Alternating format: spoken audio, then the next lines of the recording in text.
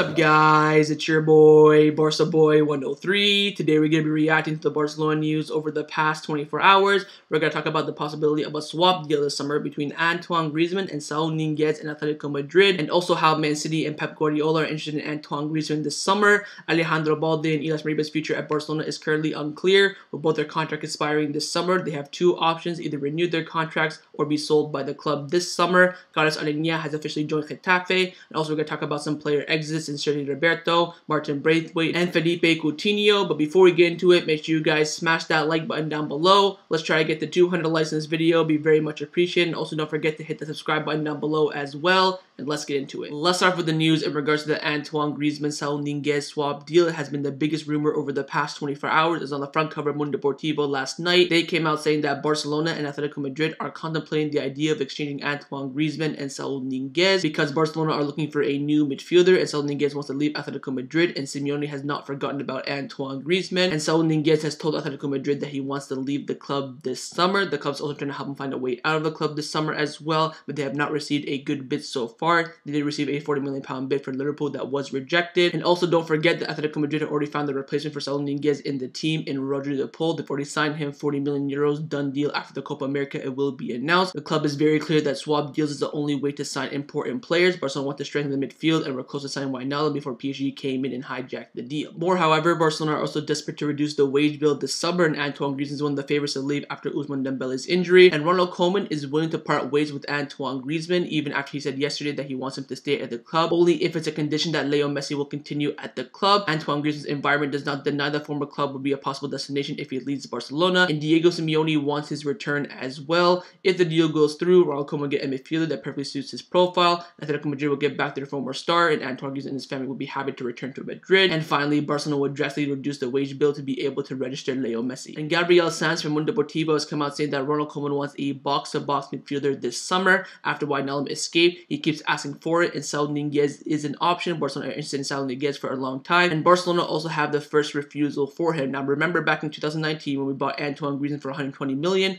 Atletico Madrid were pretty salty at us because we talked to Antoine Griezmann before in February. So in order to have no beef between Barcelona and Atletico Madrid, Bartomeu paid €15 million to Atletico Madrid to have first right refusal for like a lot of players like Koke, Saul Niguez, Jose Jimenez, a lot of their players. That way they wouldn't sue Barcelona for, tapping up Griezmann before his contract actually expired and that clause actually kicked in. And Goal have come out backing that statement from Gabriel Sanz from Mundo Deportivo. They have come out saying that Saul Niguez has the profile that Ronald Koeman wants for the team, and Antoine Griezmann will be willing to lower his salary in order to return to Atletico Madrid. Now, a couple of things from my mind. Firstly, if we're swapping Saul for Griezmann, we need way more from Atletico Madrid. We're getting so undervalued. Saul Niguez is worth $40 million. Antoine Griezmann worth at least $70 to $80 million. I want something else. I want another player plus cash. I want something else. And secondly, why is Antoine Griezmann lowering his wages to go back to Atletico Madrid, but not to stay at Barcelona and play with Leo Messi? I don't believe that part of it. I don't believe this whole entire thing, to be honest. I think this is another tactic from Juan Laporta to make some rumors about Antoine Griezmann. They go up to him saying, look, if you want to stay at the club, you have to drastically reduce your wages. I think that's what Juan Laporta is doing right now, making some rumors about Antoine Griezmann to get him to reduce his salary at Barcelona.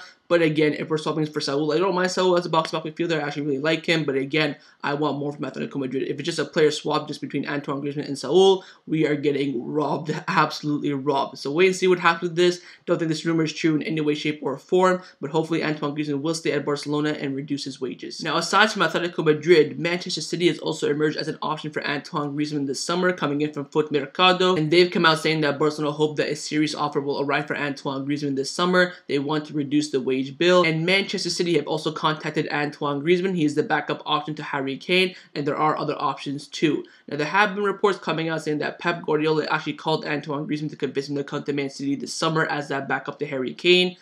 I don't believe that in any way, shape, or form. I don't think Pep Guardiola will ever wants to, get involved with Barcelona transfers. He said this back in the past. I don't really want to do with that. I don't, call Messi, tell him to come to Man City. That's not really Pep's, style. But again, there are a lot of rumors of Antoine Griezmann leaving the club this summer. But again, if he does reduce his wages, I do believe that he will stay at Barcelona. I think he's a big asset to our attack for the bench and also in the starting lineup as well. And do not forget that yesterday, Ronald Koeman came out in the golf tournament saying that he wants Antoine Griezmann to stay. The main reason why Antoine Griezmann could leave the club this summer is in order to keep Leo Messi at the club because of the massive wage bill. But Onda Cero have come out saying that there are elite presidents of Spanish football who are willing to make a contribution to pay Messi's contract at Barcelona and keep him in Spain. They say it's beneficial for Barcelona and the Spanish league as well. So apparently some of the presidents of La Liga clubs, maybe I don't know, like Villarreal, Valencia, Real Madrid, Atletico Madrid, they are willing to pay for Messi's contract at the club. Not really pay fully, but help Barcelona pay for it in order to keep him in La Liga. I mean, we'll absolutely take that, but I don't really know if this report is true or not. I think Onda Cero are a good source, but again, the only reliable man I know there is Alfredo Martinez. I don't know about, Roberto Gomez or other reporters there for that outlet, but again, if it is true, you can't blame them really. Messi brings all the attractions and all the views to La Liga. If he does leave, it'll plummet straight to the ground. That's why I could not believe that Javier Tebas would not help us keep Messi, because I don't know why he had some big plan to bring in Mbappe to Real Madrid. That's what he really wants, the next star after Messi. But if Messi leaves now and Mbappe does not come, La Liga views are going straight to the ground. So again, the clubs know that, and of course Messi brings them money as well, because when more people watch La Liga, the clubs get more money. Like for example, who's gonna watch Barcelona versus Rayo Vallecano? No one, right? Only Barcelona, only really die-hard fans like me. But some people may be sitting at home bored saying, oh, Messi's playing, let's just go watch that for a bit. It brings in attraction. So we'll wait and see what happens about this, if it's true or not. If it's true, it wouldn't surprise me. But again, La Liga clubs are trying to do their best to keep Leo Messi in the league next season. But a player that won't be playing for Barcelona next season is Carlos Alena. Yesterday, the club announced that he will move to Getafe on a permanent transfer. Official, FC Barcelona have reached an agreement for Getafe for the transfer of Carlos Alena. Barcelona will reserve 50% of rights of the future sale of the player, a repurchase option, and the right to match any offer received by Getafe. Now, this really makes me laugh, because in yesterday's video, I told you, wait for those details that come out. We know the fee will be $5 million, but wait for all that sort of stuff. The buyback option, right for first refusal, the percent of future sale. We don't know exactly because the rumors are never true. Turns out we have all three. So we have a buyback option in the contract. We have a 50% right of any future sale. So if Getafe sell Alena, we get 50% of that sale. And we also have the right for first refusal. So if a bid comes in for Alena to Getafe, they have to tell us about it first. If we match that bid, we get the player. Now, in the official announcement, there was no mention of a transfer fee. So according to Barcelona, Alena has joined Getafe for no fee whatsoever. But Fabrizio Romano has come out saying that Carlos Alena's transfer fee will be around 5 million euros. So not announced by the club, but every single top journalist in the world is coming out saying that we do get something from Getafe around 5 million euros. But nonetheless, Alena has gone to Getafe on an official deal from Barcelona on a permanent transfer. Wish him all the best in his future. Let's now discuss the players that have been linked with the move away from Barcelona over the past 24 hours. Firstly is Martin Braithwaite, coming in from Xavi Lemos from Cat Radio. He's come out saying that Barcelona's sporting sector hope to receive interesting offers of a good transfer fee have increased after Braithwaite's performance with the Danish national team in the Euros. And the club's sporting official expect Braithwaite to accept his departure due to the signing of Aguero and Depay, and also because Ronald Koeman does not have him in his plans for next season. So Martin Braithwaite is set to leave the club this summer. For me, I want anything more than 15 million euros this summer. After the great performances he's done in the Euros, I think his market value has gone up from 8 million to 15. If we can just get every single penny that we spent on him for that release clause back in 2020, I think I'll absolutely take that for sure. We'll see what happens with him, but again, right now he's on vacation, so there won't be anything, over the next few weeks, but definitely for sure, Martin Braithwaite's future is far away from Barcelona. Now, a Barca player's future right now at the club that is currently unclear is Sergi Roberto, coming in from Mateo Marito from Sky Sports. He's come out saying that Sergi Roberto can leave Barcelona this summer. He is transferable. The club has to make money and is trying to find a solution. So Mr. Mateo here stating the obvious. As we all know, Barcelona do want to get rid of Roberto this summer, but again, no club right now is interested in him. If a bid does come in for Roberto, I think Barcelona will accept it, negotiate it, do whatever they can.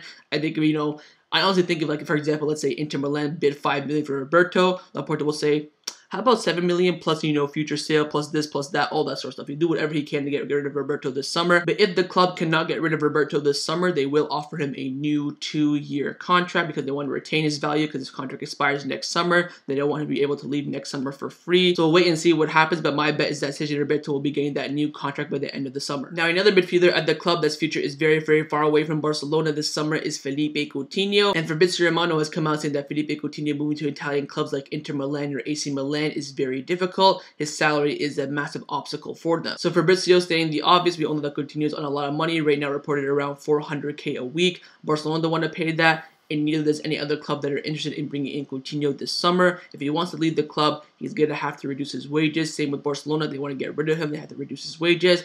Everything is, all the tunnels, all the roads are pointing to the fact that Coutinho has to reduce his wages, or else he could not be playing football next season. Now, a player's future that is currently in doubt at the moment is the future of Barcelona B midfielder Illaix Moriba, coming in from Fabrizio Romano. He's come out confirming the news from yesterday, saying that the rumors about Barcelona and Illaix Moriba in a complex situation over his contract renewal are true. Premier League clubs are keeping a close eye on him. And Can this year have come out saying that Moriba's environment does not understand why Barcelona have left him out of the preseason. They said the renewal talks are not stagnated, but the message from Barcelona is very clear. As long as he does not renew, he will not be part of the first team. Now, Marca have come out back in that statement from Can this year, and they also added that if he does leave the club this summer, Barcelona would want to sell him for around 15 to 20 million euros, a good opportunity for the club, especially for the financial crisis. But they've also come out saying that Illaix Moriba refuses to leave Barcelona this summer. The club offered him 15 days ago the same salary that he has at Barcelona B, but the player did not accept it as his desire was to renew the contract. However, the club's message is very clear. Either you accept the offer on the table or look for a way out. So with more news coming out about Moriba, I do believe the club is being a little bit harsh on Moriba, giving him the same salary that he's on at Barcelona B to be promoted to the first team. It is a bit harsh, but then again, we don't have any money. Right now, he's reported to be on 15K a week. He wants more than that. We don't know what's more. More could be 20, more could be 50 or 100. But Barcelona have said, no, either take this contract or you will be leaving the club. But if he does leave this summer, Barcelona want around 15 to 20 million euros for his transfer, which to be honest is not that bad whatsoever. But now it's just a waiting game. Over the next few days, we should have a decision whether Moriba will stay at Barcelona this summer or leave the club. Now, on the topic of Illaix Moriba, I've seen a lot of comments in yesterday's transfer video about Monchu coming in to replace Moriba in the team, how Monchu is better, all that sort of stuff. But Monchu is set to leave the club this summer, coming in from Ideal Granada, who are very, very top reliable journalists in the space of Granada. They've come out saying that Monchu will join Granada and sign a 3 or 4 year contract, and the transfer will be for free, with Barcelona reserving a buyback option and a percent of any future sale. The deal will be official very, very soon. So to everyone saying that Monchu could replace Moriba in the team, that's not going to happen. I see a lot of people saying that he's actually better than Moriba. To be honest, I probably agree at the moment, but I'm happy that Monchu will be staying in La Liga. He will be joining Granada. There were reports coming out saying that he may go back to Segunda A. Thank God he said no to that. I want to see him in La Liga facing Barcelona this upcoming season, so we'll see what he's actually made of. But again, Monchu to Granada will be official very, very soon. Now, another Barcelona B player's future that is currently unclear at the club is Alejandro Balde, coming in from AS. They have come out saying that Alejandro Balde's case is very similar to Illaix Moriba. Alejandro's contract is due to expire in 2022, and he has not renewed it yet. But his agent is Jorge Mendes, of course the same as Cristiano Ronaldo, thus Barcelona putting pressure on him to renew by not involving him in the preseason. And Sport have come out saying the exact same thing, saying that Alejandro Balde's case is very similar to Illaix Moriba. Balde's contract does expire in 2022, with the club having a +2 additional season clause in his contract. Until the contract negotiation progress, the player will not move up to the first team. Now, the Moriba situation I understand, but the Alejandro Balde situation I do not understand whatsoever. We just reported a few days ago that Alejandro Balde is going to be the backup of Jordi Alba next season. We're not sending a new left back this summer, and now he may not even stay at the club. So we're going into next season with only one left back. I mean, apparently the club have a +2 clause on his contract. I don't know why they still activate that and then just move on and deal with the situation, another time, maybe next summer when we actually have money and stuff. But they're making a big deal of it now. I guess I can understand why the club are doing it. They don't want someone that's not going to be committed to the future of the club. Completely understand it. But again, he is going to be the backup of Jordi Alba. Again, we're not signing a left back. He is going to be the backup. And if the backup is not doing the preseason training with the first team, it just doesn't make sense. So again, just like Moriba, it's a waiting game now for Alejandro Balde. He has the choice: stay at the club this summer and do the preseason and be the backup to Jordi Alba next season, or leave the club this summer. So that was my reaction to the Barcelona news over the past 24 hours. Hopefully you guys enjoyed this video. If you did, make sure to leave a like, and of course leave your thoughts down below in the comments on everything we discussed. But the main thing I want to know is about Antoine Griezmann and the Saul swap deal. Would you do it? Would you ask for more from Atletico Madrid? Leave your thoughts about that down in the comments below. And also don't forget to hit that subscribe button down below. And I'll see you guys next time on the channel. Take care and Forza Barca.